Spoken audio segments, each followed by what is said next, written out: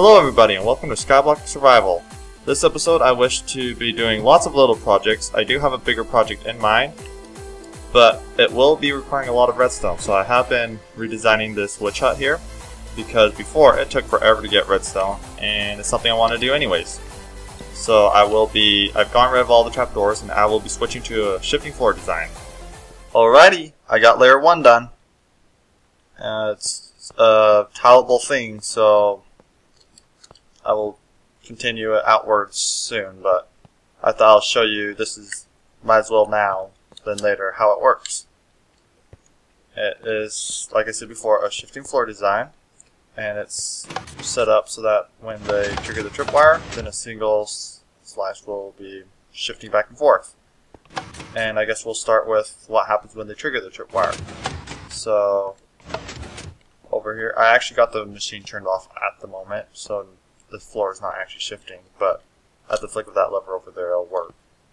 But basically, when I trigger the tripwire, this block gets powered, powers this piston, goes down, and allows the connection between here and that piston over there, which pushes the block over, to be made.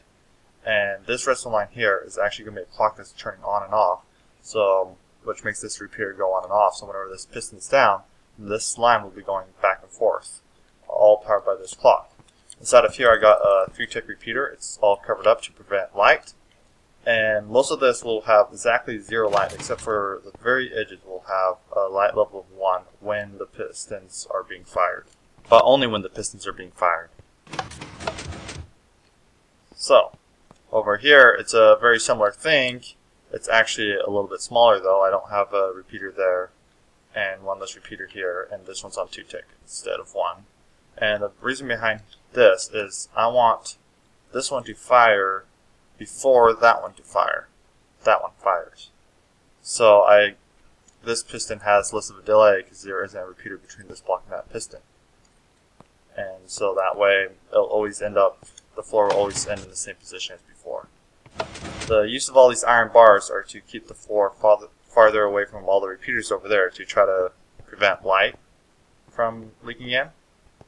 And so, I mean, normally you would have comparators there, which I don't have, which emit no light, but since I don't, I'm just trying to keep the repeaters as far as possible. And that is how this works. Now I will show you it in action. This is just a plug over here.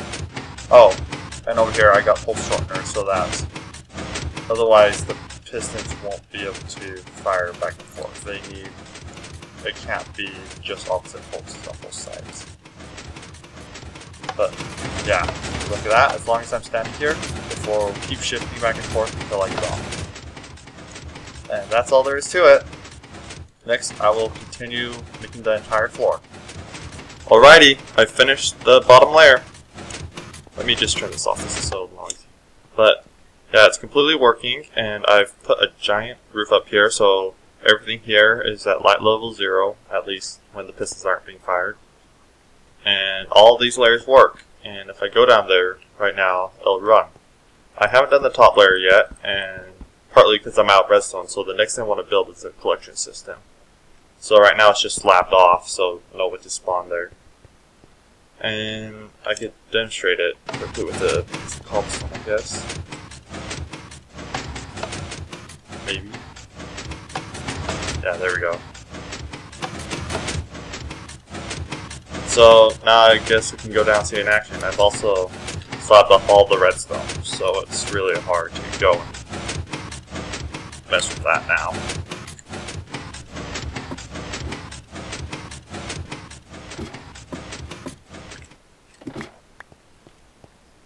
And any second now, ooh, there we go. So that's that so far. Now I'm going to want to start building the collection system. And the way I'm going to do that is I'm going to change all this smooth stone to half slabs, and then under that I'll have hopper minecarts go back and forth and collect the stuff. And I haven't designed how I want to do that yet, so I'm going to have to go in a test world and play around with that first. But that should be the next thing you see.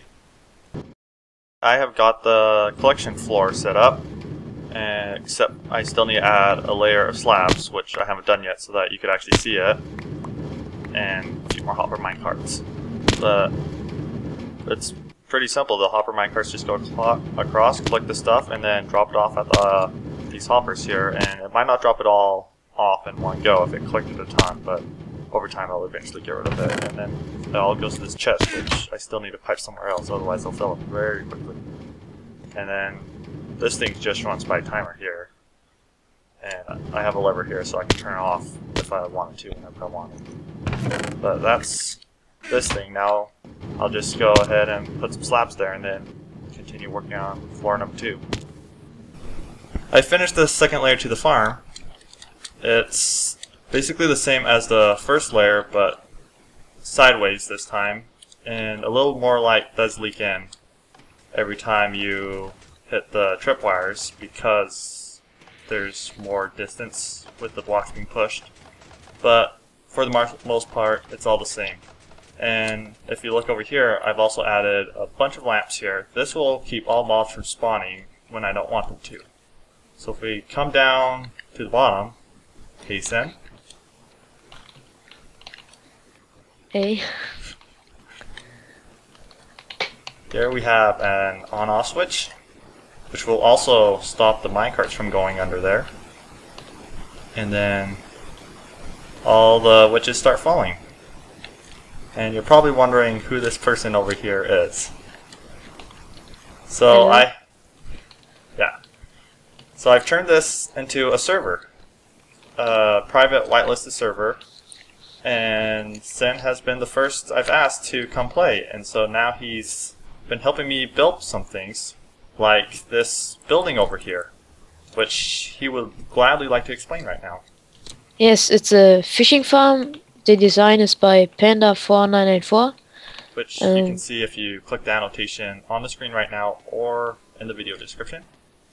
Yes, so it dispenses automatically fishing rods, which you then try to pull it out, and then it activates a tripwire, which closes the door.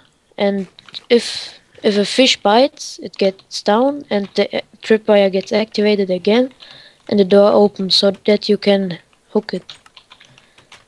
Let's just show this quickly in action. So here I have the fishing rod in, so the door stays closed, so right-clicking does nothing.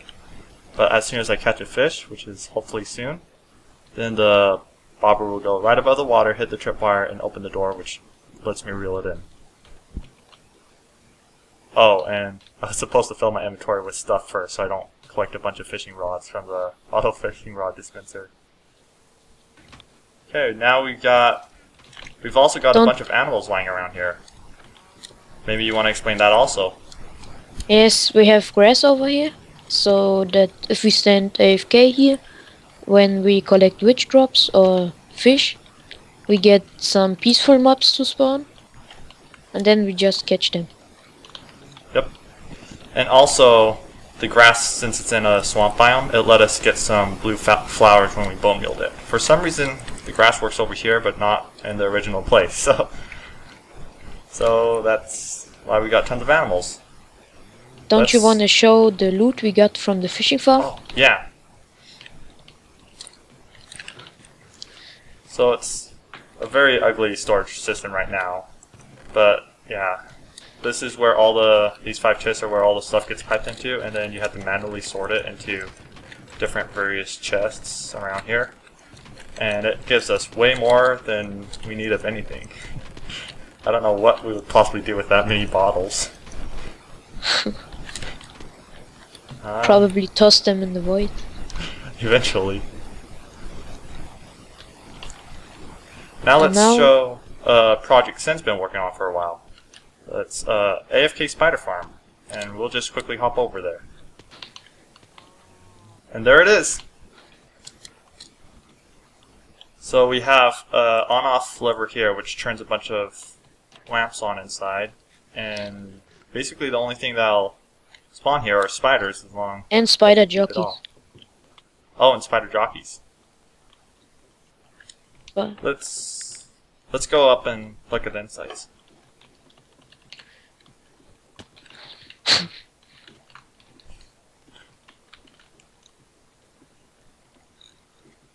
Can we get inside?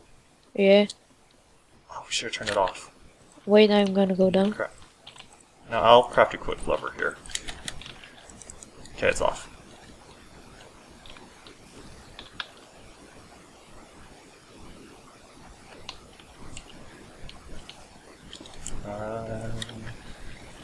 Okay, there's the bottle.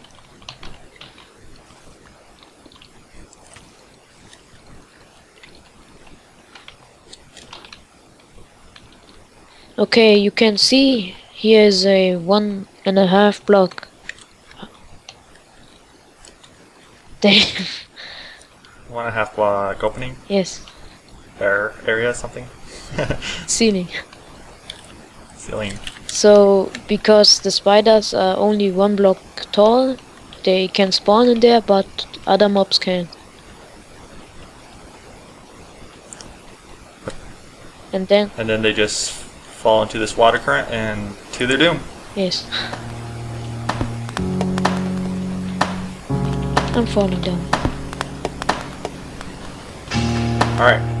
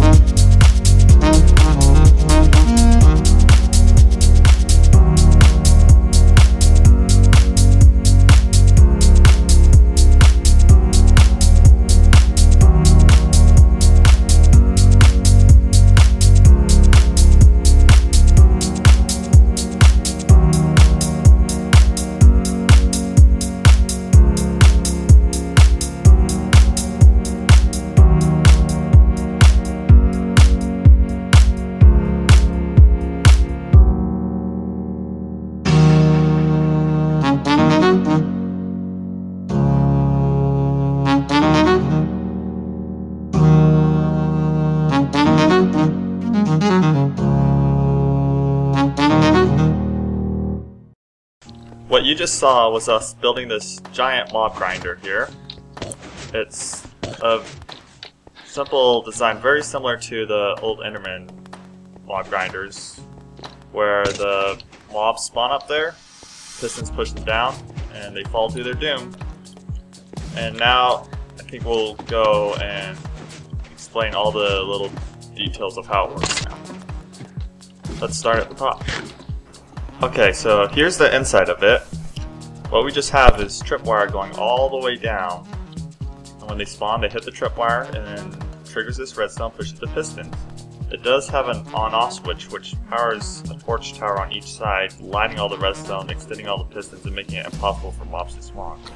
Yeah, over here we have a crusher that's in normal mode. It's always extended, and if some mobs fall down, they activate the tripwire, and then the pistons will open for a short moment, and then the mobs that survive get crushed in there. Okay, so here we are. The drop would normally kill them all, except we have problems with things like chicken jockeys and armored zombies. And me. How do I get out?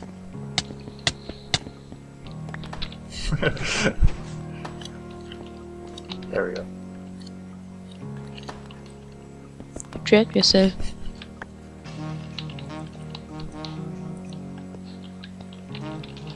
Alright, I think that's all there is to this. Oh, let's show the Yeah. storage. Yeah. So, it all funnels down here into our temporary little storage, where we can collect all the drops. We've actually started just storing everything away except ender pearls, because we've got so much of it all. If we go to these chests here, it's just packed with items that we're never going to be able to use this much stuff, ever. So here we have the iron foundry from last episode, and I've made a couple changes to this. Firstly, I've added this infinite storage system. I believe Minecraft PG5 came up with this. Basically, we have a bunch of minecart with chests in this one area, and this hopper points them all, and then this hopper sucks them all out of it. So you can collect as much iron as you want from this chest. But I've stopped using it because it's just been giving way too much iron. And right now it's all just been despawning, and it is going to happen eventually, but we've got way too much of it, as you can see from all these chests. There's no way we're ever going to burn through this anytime soon. And so I've stopped trying to just convert it all and just let it despawn. Second change, and more importantly, we've had a major problem with this. The pistons down there, and most of the time in the timer, have been converted to block 36 every once in a while, which effectively makes them stop working. And when the timer stops working, poppies stop shooting through the portal, making it so the system can't stay on, and as soon as the chunk's unloaded after that, the foundry's broken. You either need to revert to a backup or put down all the doors again. So, I've built a little alarm system here, and I'll just go and trigger it right now to demonstrate it.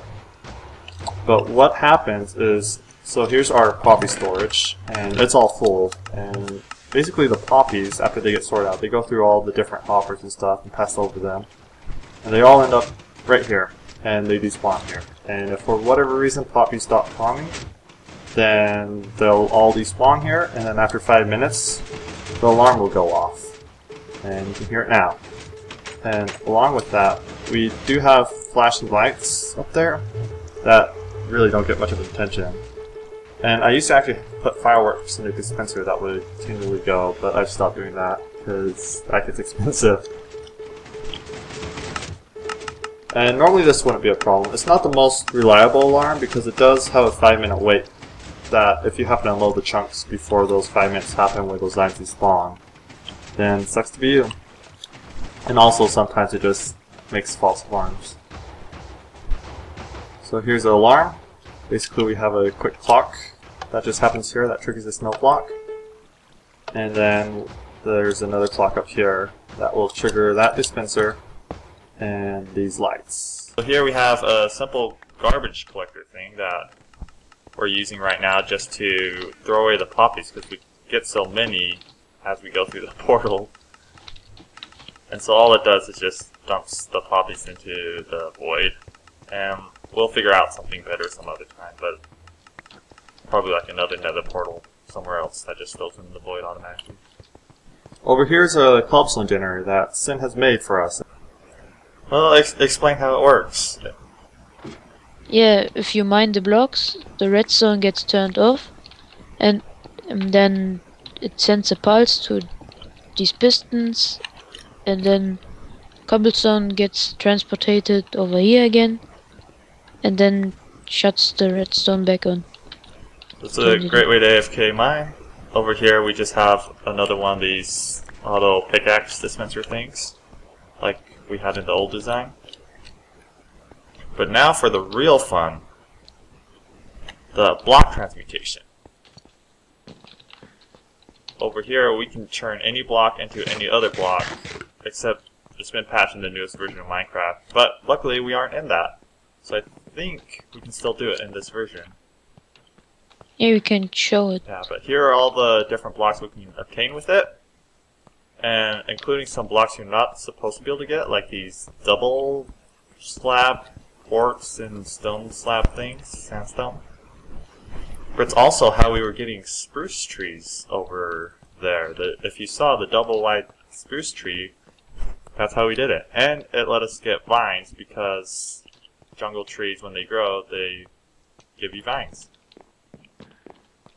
Yeah, we transmutated the leaves of oak into spruce and jungle, and then we destroyed them, and some dropped saplings. Alright, so this is a double AFK machine. If we're both AFK at it, it'll make tons of whatever we want over here and make a giant block of it. We never fine-tuned it too well, so some of them still mess up, but let's go ahead and use it. 3, 2, 1, go. So here it is working. He puts... Okay, yeah, I must have put 8 in. Oh, I'm not picking up pressure. Okay. So he just puts down the blocks. And then I put the pressure plate down. And it turns into however many arrows we put in there. Now it's not always perfect, and that's probably some flaws with the redstone design here. But it's, as you can see, it's turning into sandstone. Or wood. Yeah, it's not perfect. And we probably could have fine-tuned it more, but cobblestone is turning into all sorts of things. The stuff comes and transports over this way. It's kind of fun. And then it basically turns into this wall that'll get to it.